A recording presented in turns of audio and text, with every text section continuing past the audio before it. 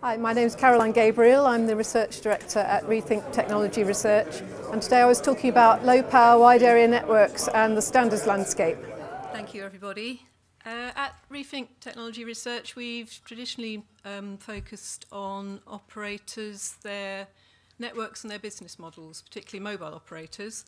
A couple of years ago, we actually set up a specialised practice in Internet of Things. And given our heritage and our research base, we've concentrated mainly on the wide area aspect of that, as Graham said, applications like smart cities rather than the short-range technologies.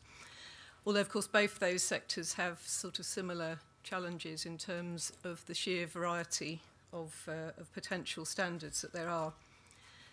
So in low-power wide area, we've seen quite a number of technologies emerging, a lot of them around quite specific use cases. And I'm going to just set the scene for three gentlemen who will give some more specific perspectives on individual technology approaches. I just really want to give a map of what's emerging, how complicated it is, what are some of the choices that are going to face the industry.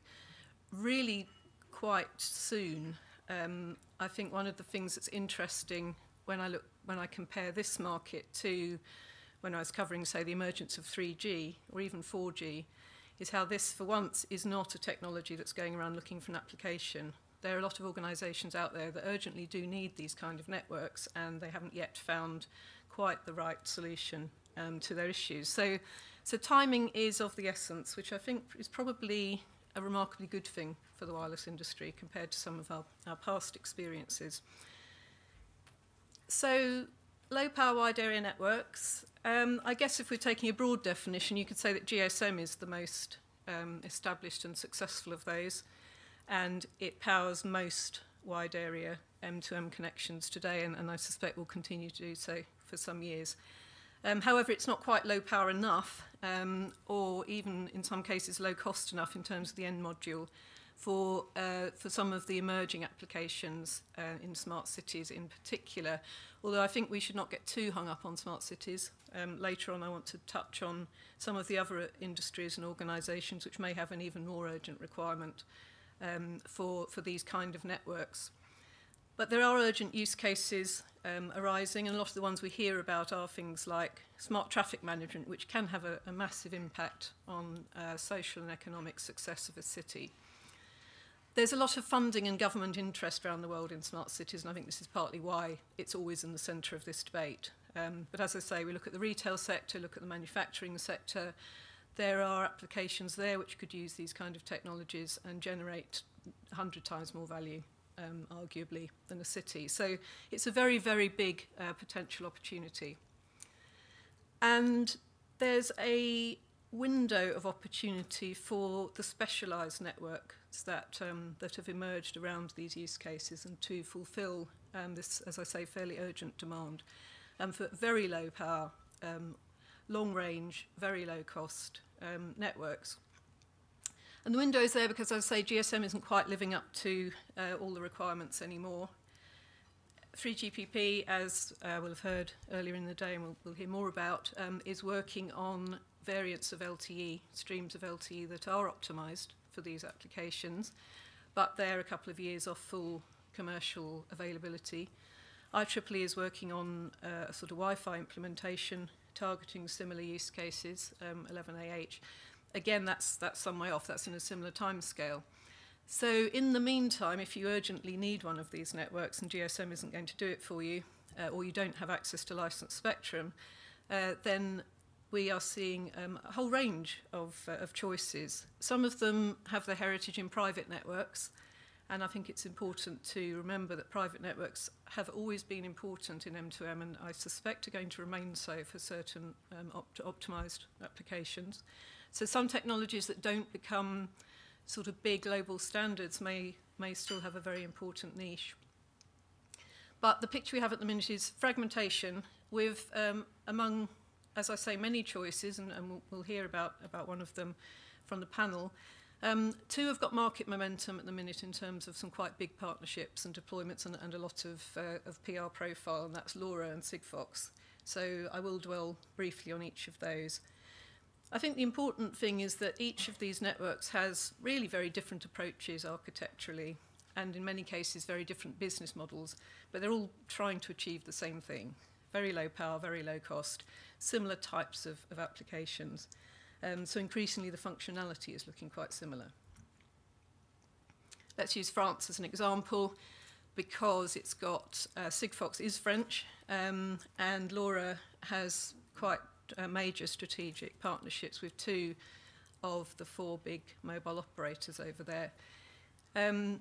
I think this just highlights that you can have 2 technologies targeting roughly the same space, but with very different approaches. So Sigfox has tended to be much more focused on infrastructure partnerships. TDF is a TV mast company in France. There's Arqiva in the UK. There's Cellnex in Spain. Those are all partners which are deploying Sigfox networks. LoRa has tended to be more engaged with the mobile operators and providing them with a network, particularly as they try and sort of bridge that gap between GSM and future LTE.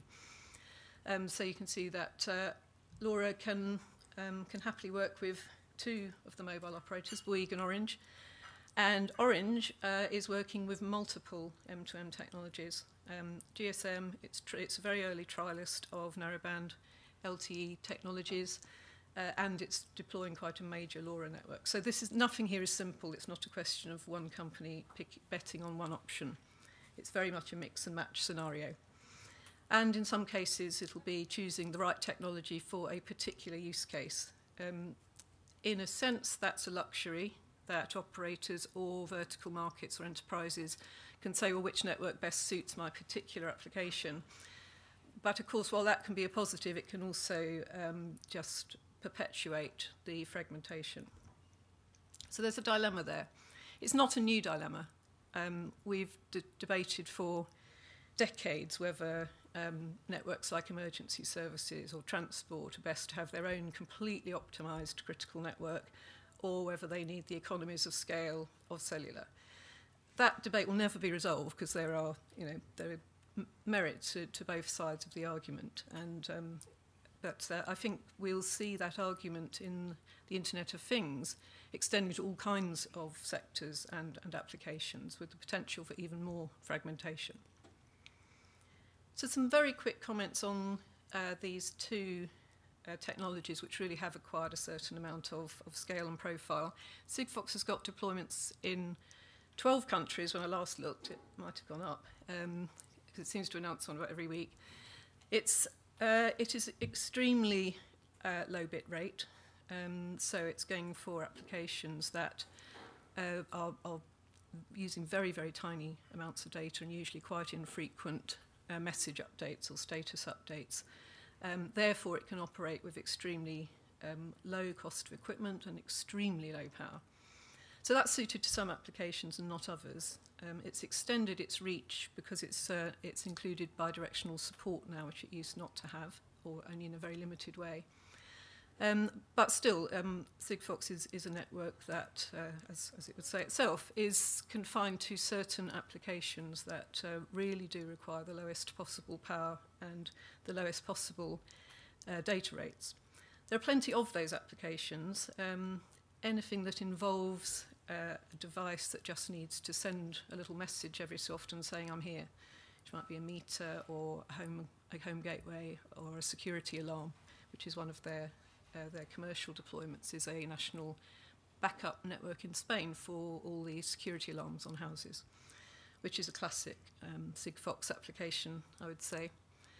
They're a company that wants to move away from real hardware to build an ecosystem of hardware partners and adopt a licensing and a managed service model. So most of their revenue is coming from actually managing a service on a network that's been rolled out by partners, and charging on I think there are various levels of charging for that, and also for licensing the technology, of course. One thing that's very clear about most of these LPWA technologies is that the business models are fairly diverse at the minute, and there's an element of experimenting with several to see which one works. But so we'll see. But you can see on the right Sigfox's sort of basic architecture, with all the processing, the APIs and so on sitting in the Sigfox cloud. I mentioned some of its key partnerships, many of which are with infrastructure companies such as Arqiva. And as such, it's become a potential competitive weapon for companies which want to provide an alternative to the established operators by building alternative parallel networks. LoRa, by comparison, its most strategic partnerships are with the mobile operators themselves. So it's providing a tool for them to be able to deploy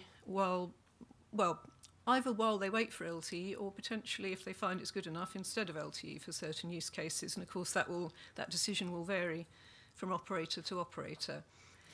But LoRa, to some extent, is the opposite of Sigfox. I'm not sure, when you speak to either of these organisations, it's not clear that it was a strategic decision to go in these routes. It's more they've taken the market opportunities that have come their way, which you have to do if you're an opportunistic technology of these kinds. But they've both, by hook or crook, they have achieved quite a lot of success. LoRa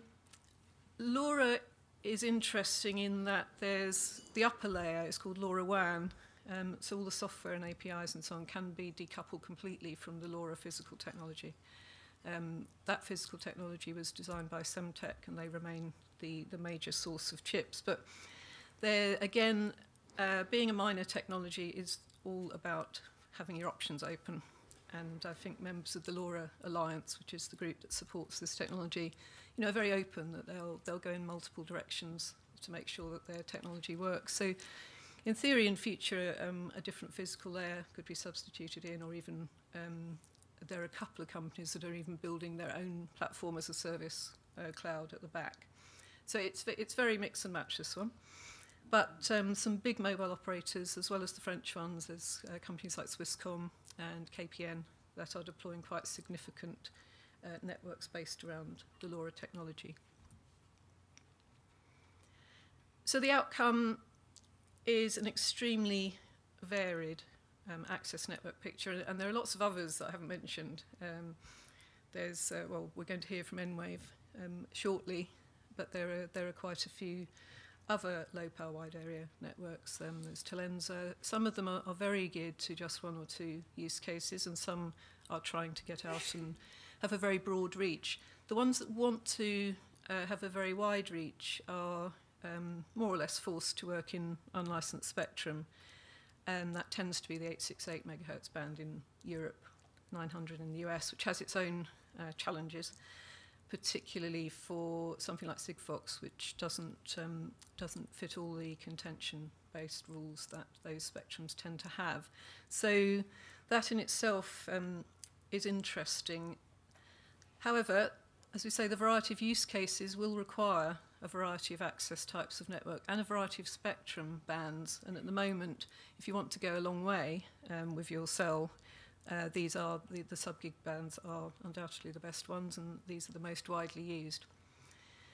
So if harmonisation comes, in our view, it will take many years, and it probably won't happen. As with my starting point, I think there'll be a role for optimised private networks, particularly in some critical communications areas. Different parts of the world have very different approaches to whether they want a single network or not. The balance between optimization and the economies of scale of having just one network is a delicate one when it comes to lots of these vertical use cases. And just the timing, as we said.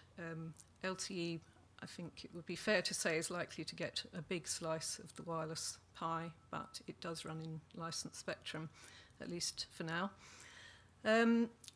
So I think what's important, and what we're increasingly hearing from the whole ecosystem, and particularly the vertical markets who will drive most of this, is that to accelerate really usable systems that deliver value, we stop just talking about which is the access network and look up the network stack, look at the APIs, the security, the actual service delivery. All these are where a lot of the IoT value will be delivered. And if you start talking to Amazon or GE, if it's Industrial Internet Initiative, these are companies that will use low-power wide area networks at massive scale, beyond what we're talking about at the minute when we speak about smart cities. But they won't do it until they see interoperability at every level of the stack, not just down at the access.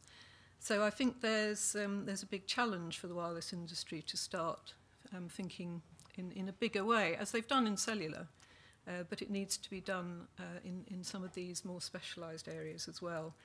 McKinsey did a study recently where they said that 40% of the potential value of the IoT is lost if interoperability doesn't exist at every level up to APIs. That's a lot, and they were talking about many, many trillions of dollars of potential being left on the table. Cisco made a similar study, which said 40%-ish as well. So let's not get hung up entirely on the religious debate around which is a good access network. Because the next step is going to be 5G, which is going to be, as we all know, heavily driven by the IoT. On the way to there, we may well get a 5G architecture that accommodates all kinds of access networks and doesn't make people make hard and fast choices. So, as we said, the low-power wide area networks, they live in unlicensed spectrum. They may get licensed spectrum options. Some of them are submitting to ETSI and 3GPP to see if some of their technologies will be kind of incorporated into future releases, and particularly the 5G releases. We saw Huawei buying Newell, which was a low-power wide area pioneer, and adopting some of those technologies into their cellular platforms. So there will be a shakeout, but that doesn't mean that we have to have one victor, I don't believe, and I think perhaps it would be short-sighted to get too hung up on that outcome. And with that, I shall hand over to some of the people who may argue against that motion.